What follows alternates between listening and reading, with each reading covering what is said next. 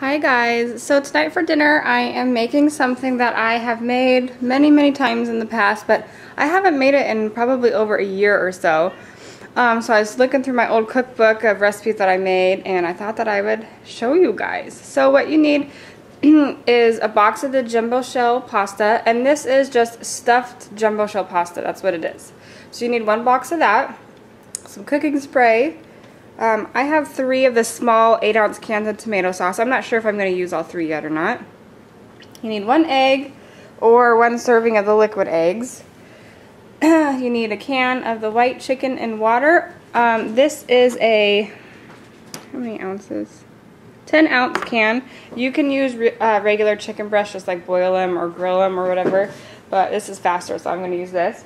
And then you need 1 package or 1 container, which this is 16 ounces of the low-fat cottage cheese. And then I have some broccoli that I'm just going to serve as a side.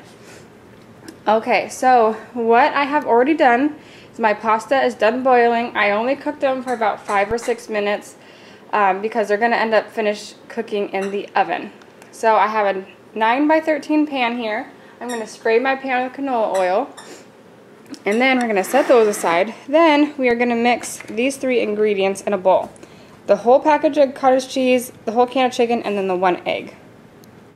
Okay, so I mixed all the, excuse me, cottage cheese, egg, and then the canned chicken in there, and it gave me a pretty good portion.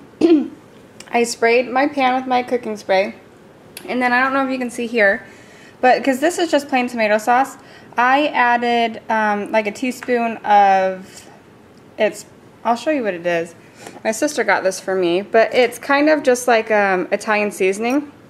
So I used a teaspoon of each in that, and I just stirred it right there in the can so I don't have to make a mess with another dish. So I'm going to pour 1 can in the bottom of this.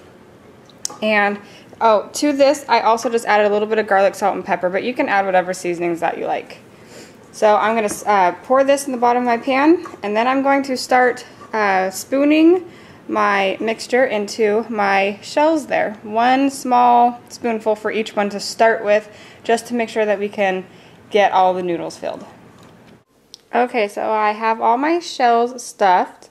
There are 25 in here, so there are 7 shells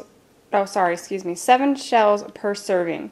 So that's about 4 servings or so.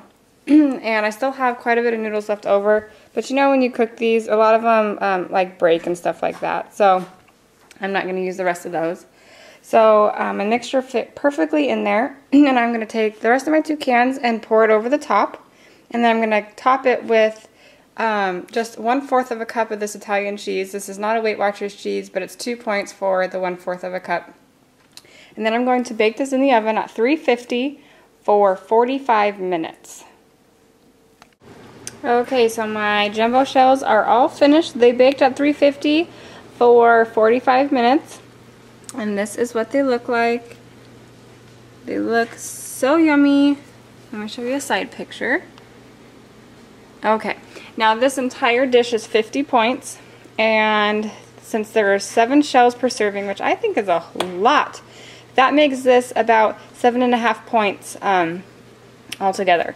So I'm just going to do a run through. Let me grab my paper of the point values for everything. Okay, so the pastas are 5 points for the 7 shells, and then so I have like 4 servings of that, and then the chicken was 4 points for the whole can, cottage cheese was 8 points for the whole container, the egg was 2 points, all 3 cans of tomato sauce were 9 points, and then the cheese was 2 points total.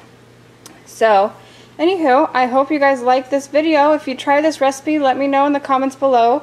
Sometimes I've done this with a can of the tomato sauce on bottom and then the white sauce on top, and done like a half and half, and that is really delicious as well. That's my favorite way to make that, but this is lower in points this way.